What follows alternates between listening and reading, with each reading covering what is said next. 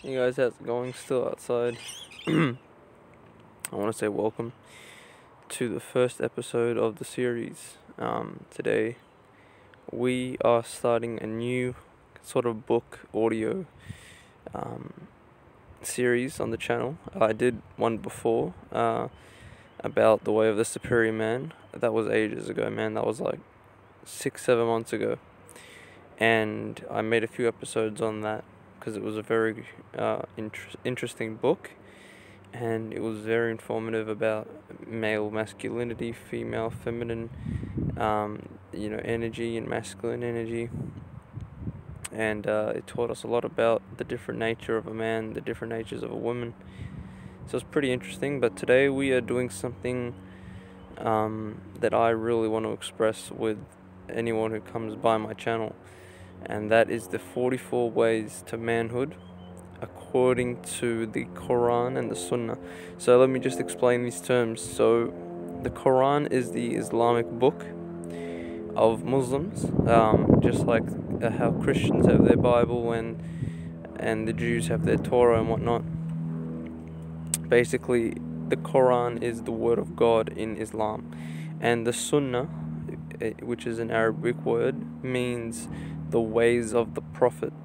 And the Prophet in Islam is Prophet Muhammad, peace be upon him, and he was the final messenger of Islam. He's the one who, came with the message, and God sent down the Quran to him, and he spread this message with humanity, and Islam is where it is today because of his efforts and because of his mission.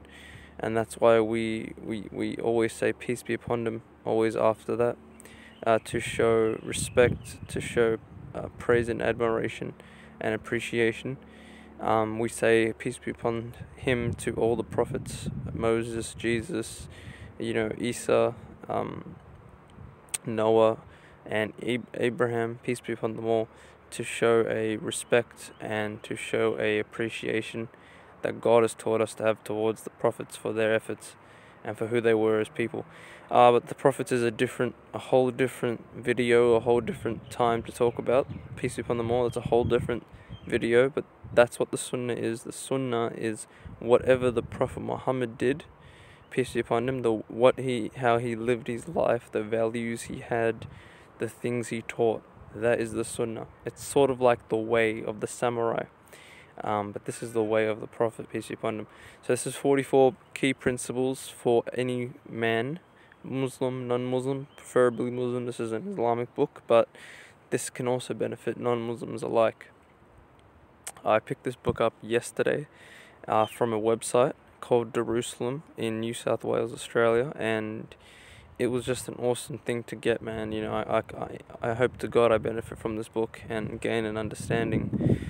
And there was an awesome quote I heard called, don't read 1,000 books, read one book and understand it 1,000 ways.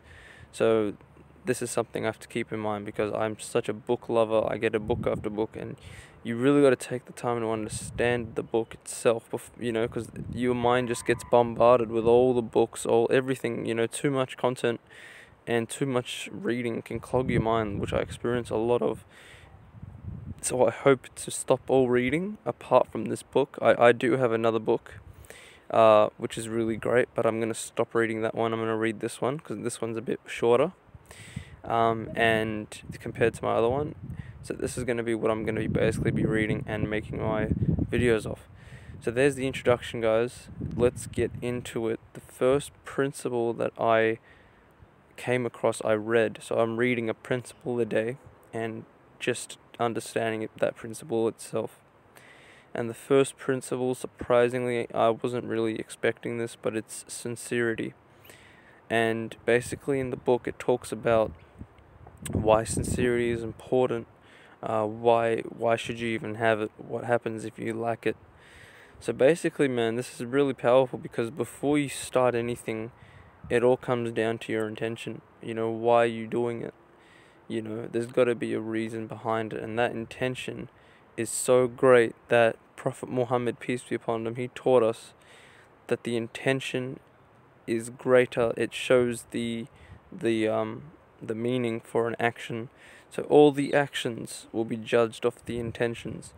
And if the intention isn't right, if the intention isn't pure and in the right place, then the action is invalid. So that's something that is also in the book. That's why it came first.